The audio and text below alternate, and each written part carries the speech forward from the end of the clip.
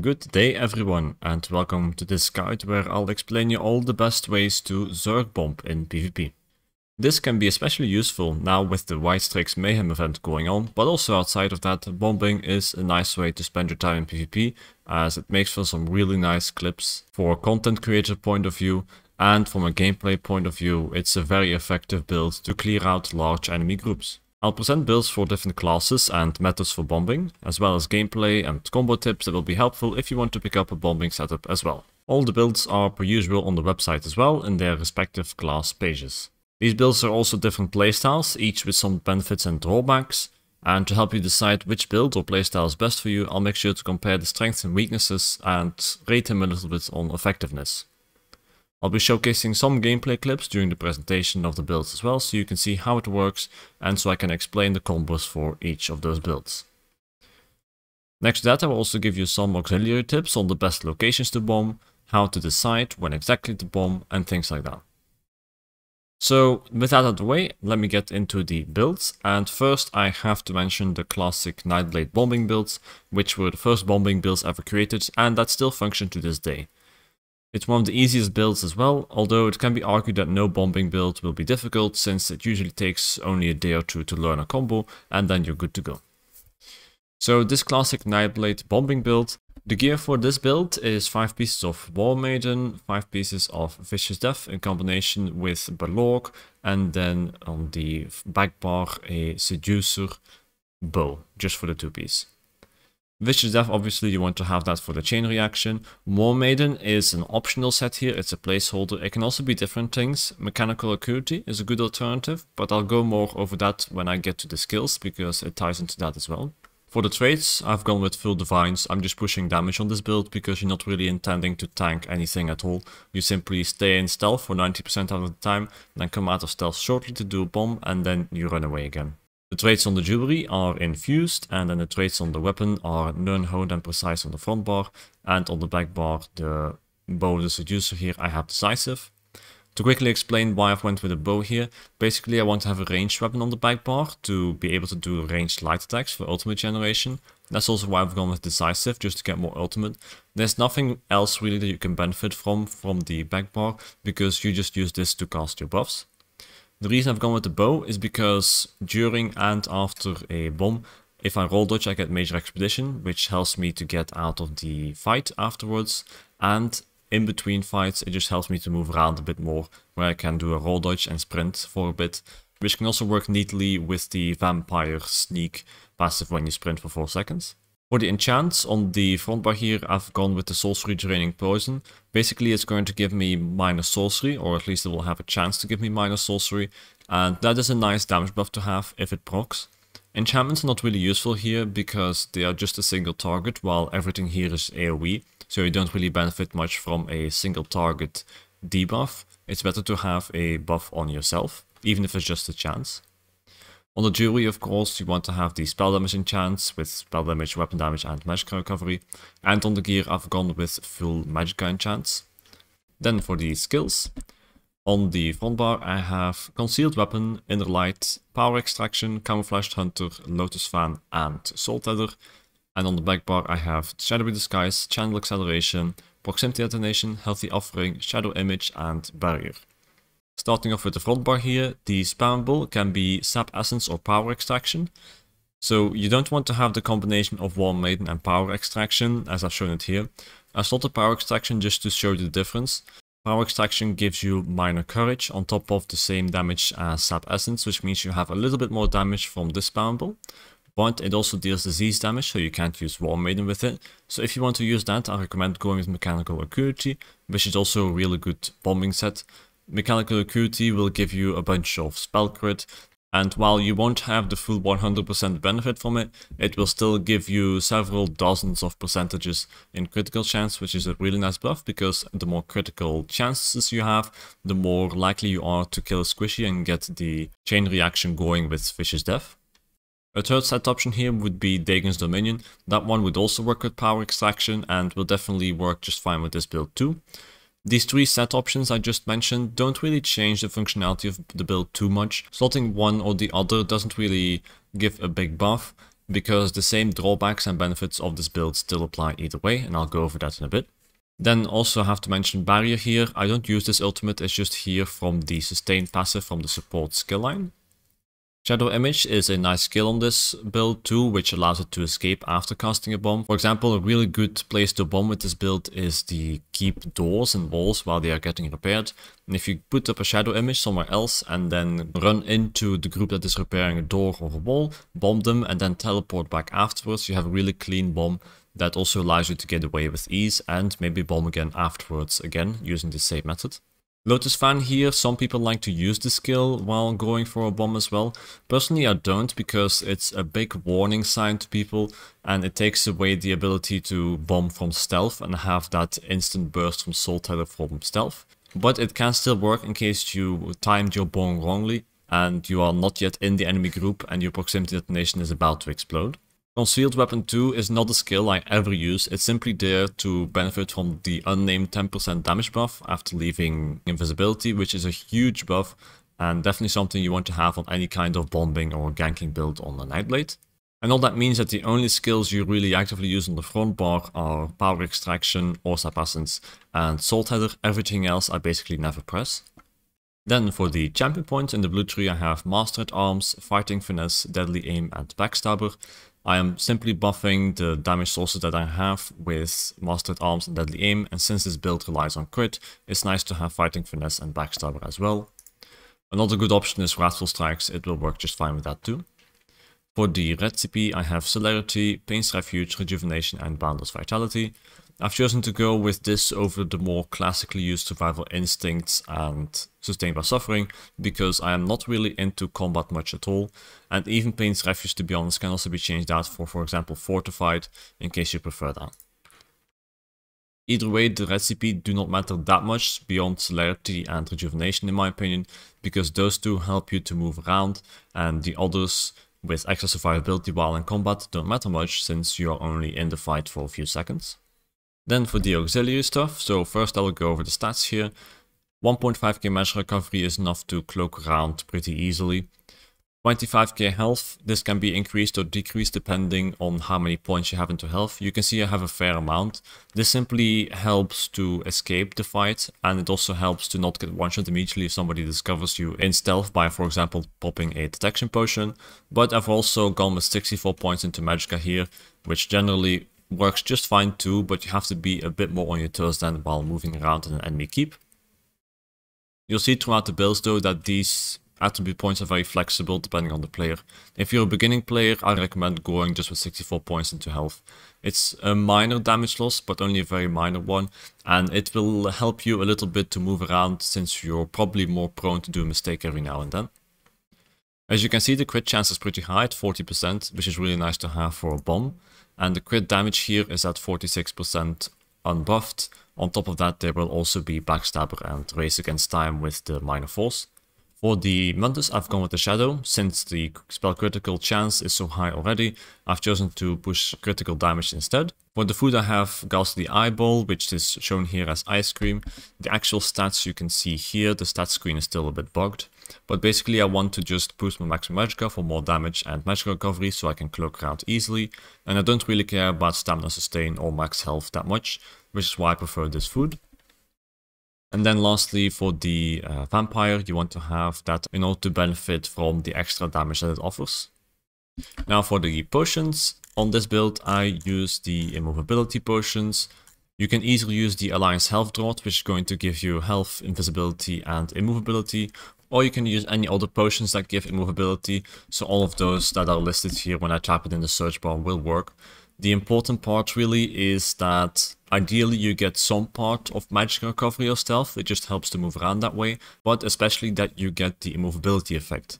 Because many people are going to use Flare, Fire Rune and things like that while repairing a keep, or while stacking on a flag.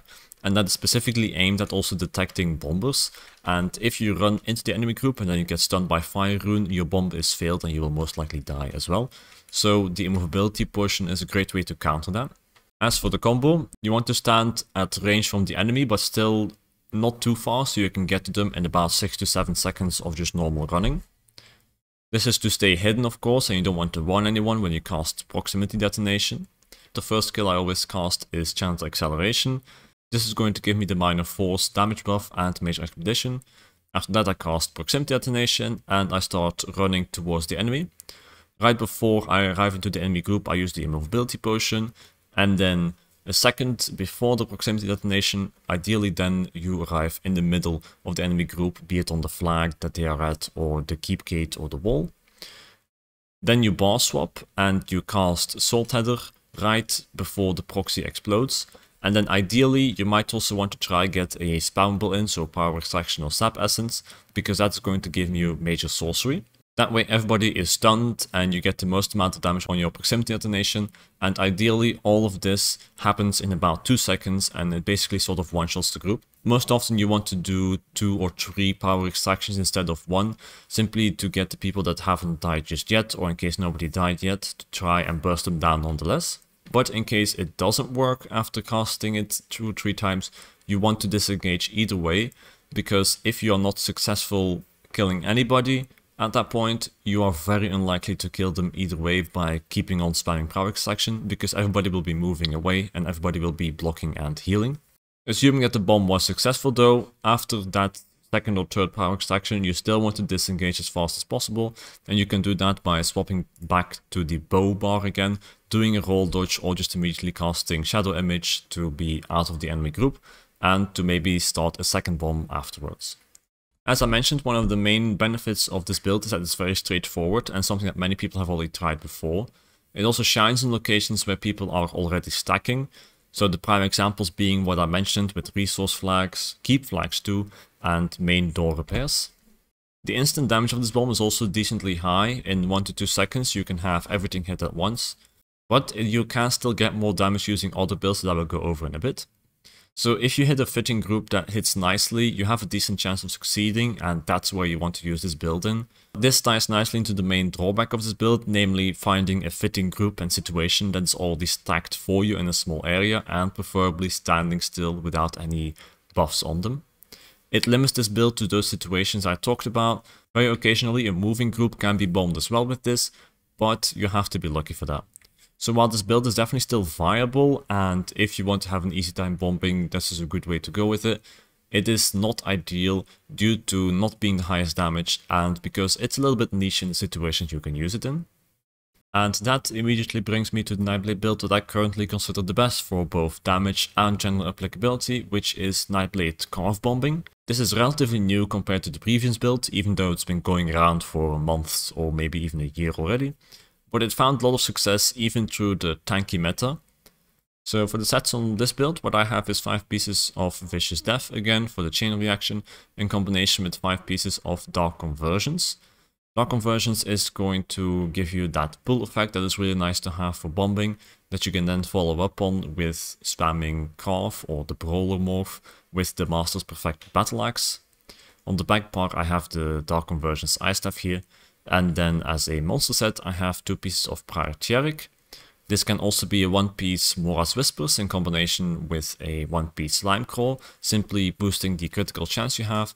But I want to showcase both, and Prior Tierric definitely has a really cool effect as well. That is fun to fight with.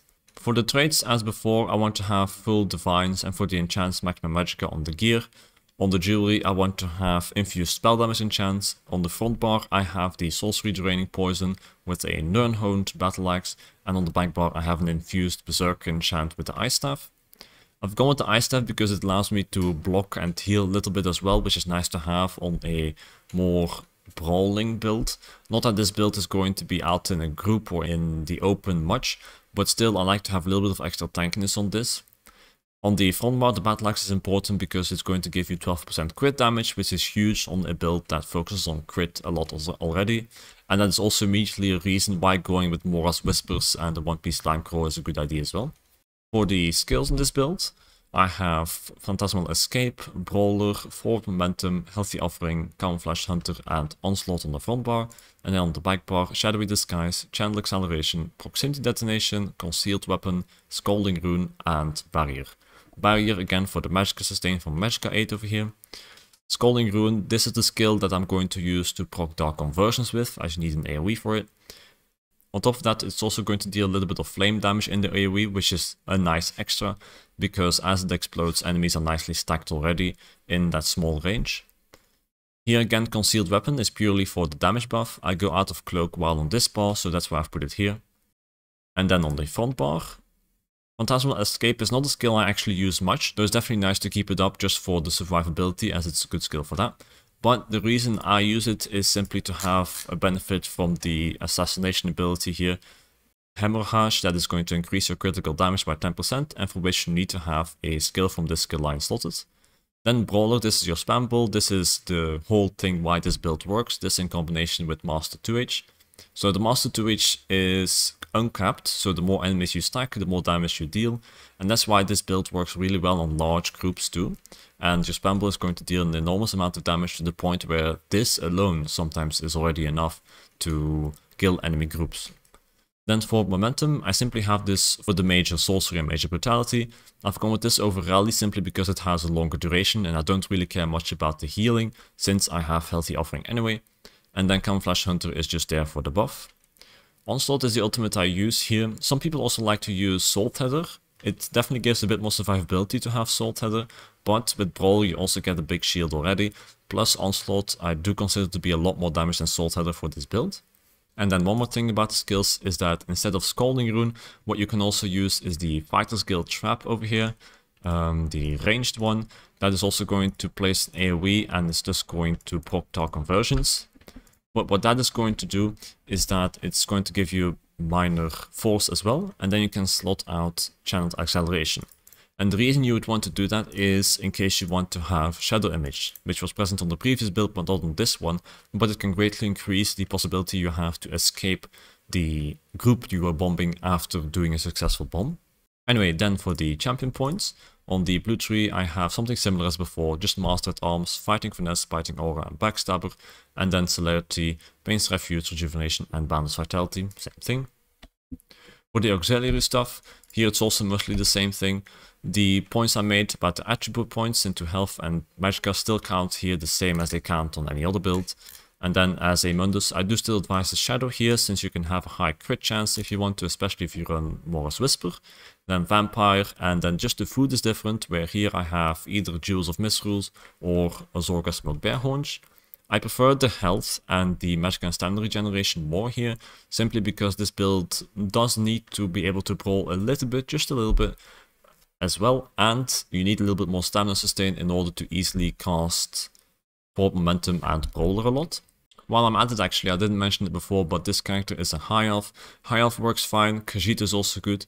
To be honest, any damage race is good for this. Then for the combo, again you want to stand about 6 to 7 seconds away not to alert any people. Then you cast Channel Acceleration and Proxy Detonation afterwards. Then you run into the enemy group, you pop the immovability potion right before you are into the group. This is all the same as the previous build, but then what's different is that here you want to do a light attack and then cast your AoE skill, be it Beast Trap or Fire Rune, and this is going to give you the boost from the Berserker enchant, which is a real nice damage boost to have, so it's important to do that light attack into the AoE skill, which you can then immediately pass swap to the front bar. Then the AoE skill will proc Dark Conversions, and as enemies are then pulled in by Dark Conversions, you want to hit everybody with Onslaught.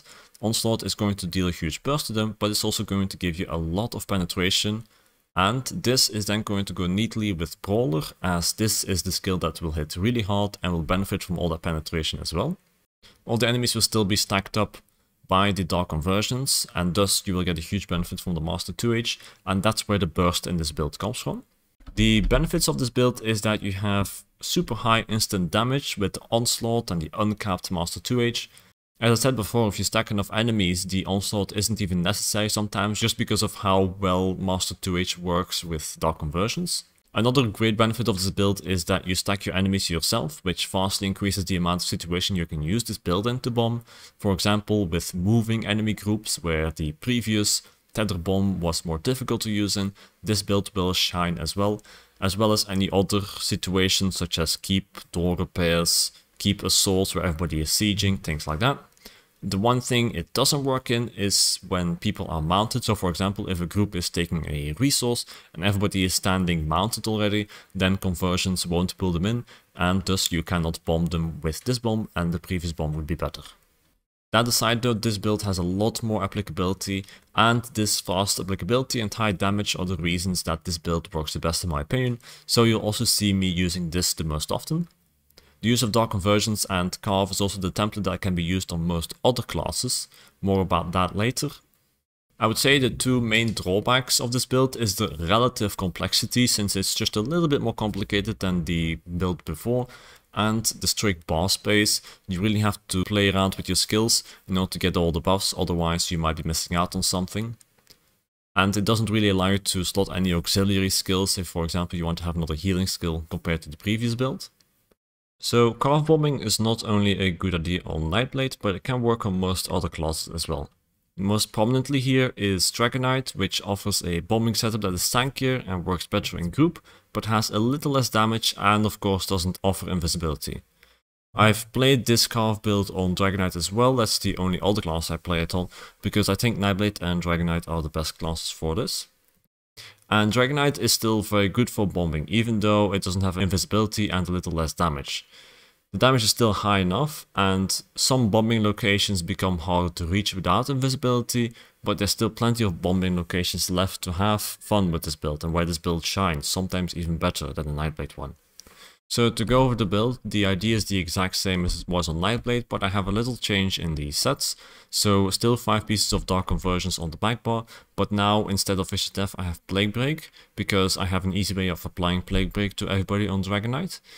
And then instead of having a 2-piece Prior Thieric or a Mora's Whispers, I've gone with Malaka's Band of Brutality. That's because Decay doesn't really work that well with crit damage. It doesn't have anything like a crit chance bonus or a crit damage bonus like Nightblade or Arcanist for example has. So instead I've gone with non-crit damage all over and pushed that as high as possible, and that way it works as well. Even though I do think that even if you build the exact same way as on Nightblade, it will work fine too. I like this for the optimization.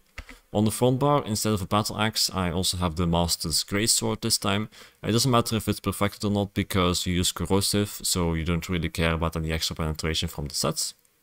On top of that, the Master's Greatsword, which gives weapon damage, is going to go really nicely with Dragonite, because it does have a specific minor brutality buff that is going to buff this a little bit more compared to maces and battle axes. The one piece monster set here that I have left because of Malaka's Brutality is Baron Tursk. You can go and push damage with it by going, for example, with a one piece more like Kina, but I've gone with this because I like to play a little bit more of a brawler on this build, sometimes in group as well, and you don't have stealth, so having a little bit more sustain to just roll dodge and cast heals all the time helps a lot, which is why I've gone with this.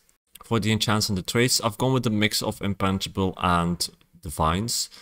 This is just going to give me a mix of damage and survivability, because I want to have a bombing build of course, but I also want to brawl with it. On the front bar I have the Nunhone trait, again goes nicely with the minor brutality from Dragonite, and the Ice Staff of Dark Conversions is the same as on the Nightblade, where I have an infused Berserker enchant.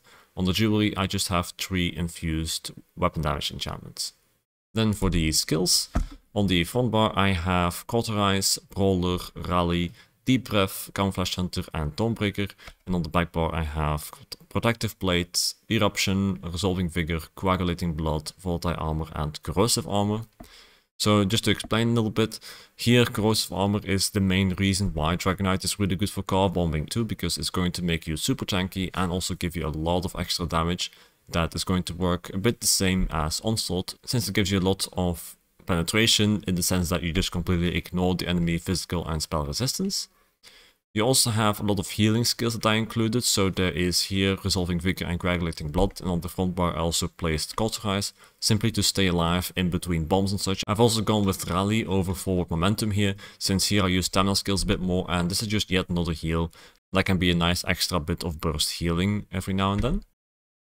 The skill I use to proc Dark Conversions with is Eruption. You can also still go with Fire Rune or Fighter Skill Trap if you want to, but here I've just gone with that because it deals a little bit of extra flame damage to the enemy as well, and it's a decay skill, and it's going to be a nice snare. Protective Plate is the mobility skill, which also going to give me a lot of tankiness. You can also go with Trace Against Time for the mobility, but I don't really care about the minor force, so I've gone with Protective Plate instead, just to be able to tank in between bombs. On the front bar here, Deep Breath is the reason that I've gone with Plague Break here, because you can simply apply that to everybody with the skill, and that way you have this set working well too. Plus, after 2.5 seconds, you have a pretty big burst of about 10k flame damage on the tooltip here to the enemies, which will go nicely on top of the burst you have from Brawler. Now, if you want to, you can also change out one of the skills for proximity detonation to maximize your burst damage. Ideally, probably you would want to change out Cauterize for proximity detonation, and then you can time it up with the other skills, with the Corrosive, with the Brawler, to explode right as your Dark Conversions procs as well. But in general, you don't need it, and I like just having the survivability, and Carve on its own is a DK actually already enough to do most of the bombing. Then for the champion points, I have Focused Mending, Biting Aura, Master at Arms, and Wrathful Strikes. Here, instead of crit damage, I just push normal damage with normal CPs, and I have Focused Mending simply to be able to survive a little better too. On the red CP, I have Sustained by Suffering, Rejuvenation, Survivor Instincts, and Pain's Refuge. Then for the auxiliary stuff, I have a bit more into health for this build. You can also put all 64 points into health if you want to, depends on how tanky you feel with sub or above 30k health. But when you also have Major Brutality, Minor Brutality, and the Berserker enchant, you'll be looking at 6 to 5, maybe even 7k weapon damage. As the Mundus here, I have the Warrior. It works nicely with DK, and I don't really care about the Shadow for crit damage. Vampire still, and then Jewels of Misrule or Ahsoka's more Bear Horns, simply because I care about the health and the sustain a lot here, since I do want to be a bit more survivable than just a classic Nightblade bombing or ganking build. Here I have to survive in between the bombs as well. The potions here again are the same. You want to have some kind of immovability potion to be able to run into the group and to bomb without being interrupted or CC'd. As for the combos, similarly to on Nightblade, you want to stack enemies up with conversions and then just spam Carve into them. So if you have Channel Acceleration, you want to keep that active for minor force. In any case, then you cast Corrosive Armor for the damage reduction and for the damage. You cast the Movability Potion while you run into the enemy group. As you are into the enemy group, then you do the same thing as on the Nightblade Brawler build, where you do a light attack to benefit from the Infused Berserker enchantment, and then you cast Eruption in order to proc Dark Conversions. You bar swap cancel that to the front bar, and then you simply go ham with first a Deep Breath and then spam Carve 2 or 3 times. The Deep Breath will give you that Plague Break, as well as Carve by the way, and it will give you a nice bit of extra burst on top of the Master 2H with Brawler. And that's how that bomb functions. After you've done 2 or 3 Brawler casts, usually the bomb is either over or everybody will have run away from the center of the Dark Conversions, and then there's no point into casting Brawler again, so you want to try and disengage by healing or by running away using either Protective Plate or Race Against Time. I'd say the benefits of this build are the tankiness overall, also outside of Corrosive, which allows Dragonite bombers to have an easier time playing in a group than, for example, Nightblade. This can be either in a small scale with some friends or less organized when just playing with your faction in a keep defense, for example. I'd say the main drawback is the lack of invisibility in this build. You can still sneak up on a group by using the immovability potions that also give invisibility, but generally it's tough to move around when you're by yourself in an enemy keep, for example, and you might get spotted and killed before you're able to do anything in terms of bombing a repair group at the main gate. For that, it's much better to have a Nightblade, which can deal the same or higher damage anyway, but works a little less effective in groups for bombing and is a little less survivable in case you get spotted. Now, as I mentioned before, this build with Carve bombing is not class specific, so it's not just Nightblade and Dragonite that Carve bombing can be used on. I do consider them to be the best classes for it, for maximizing damage though. Another really good class for this is the Arcanist, because the Language Eye ultimate mostly.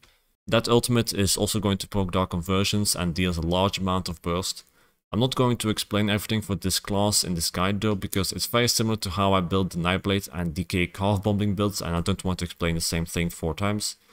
For applying this on the Arcanist, I instead highly recommend watching the video on screen right now, which has a lot of nice Arcanist bombing clips and all the explanations in the description of the video. To put it simply though, I would choose the same sets and auxiliary stuff as on the Nightblade, so conversions and vicious death, and the skill setup similar to what you see in the video I linked. And then to end the video, I want to mention ranged bombing as well, which was really strong and especially a safe bombing build a year or so ago. Unfortunately though, it doesn't work that well anymore, and there are several reasons that play into that.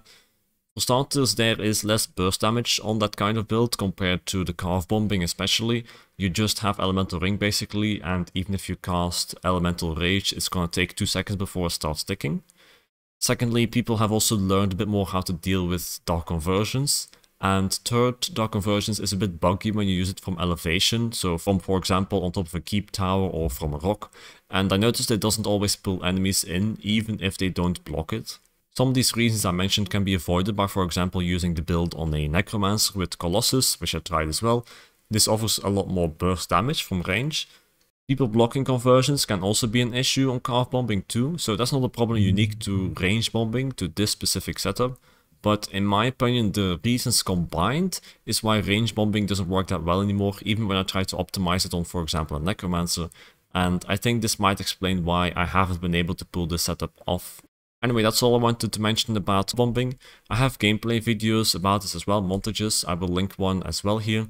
There you can see more of these builds in action. So if you want to see that, stay tuned to this channel, maybe subscribe. But in general, I hope you enjoyed watching this video. I also have a Patreon if you need more personal guidance or a personal build made for you.